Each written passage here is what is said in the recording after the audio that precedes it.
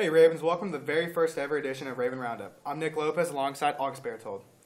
Last Friday, the football team headed down to Leavenworth. Andrew Dumas and company put a smackdown on Leavenworth with a final score of 48-7. Jack Parks got it going early with a pick-6 touchdown. That was big.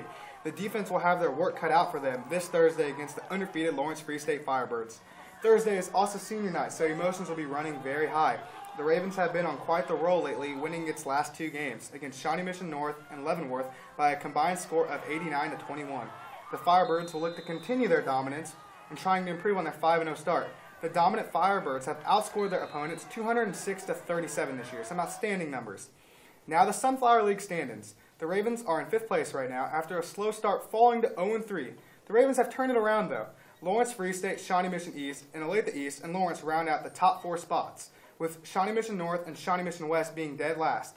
If the season were to end today, the Ravens would be taking on crosstown rival Olathe East Hawks. The Lady Ravens volleyball team took flight against Shawnee Mission South Monday night. It was senior night for the girls. Rachel Zink, Jaden Chase, Taylor Cooper, and Georgia Mullins were all honored. Coach Link looked for his 201st win after getting his 200th in the Ottawa Invitational. The girls won the match in 3 sets with Lindsay Heller and Cooper leading the charge on senior night. Come out this Thursday to support Northwest against Shawnee Mission East and Lawrence at ONW as they continue their road to state. Thank you for all your hard work and dedication in bringing a state title last year to ONW. Thank you for watching Raven Roundup. See you Friday.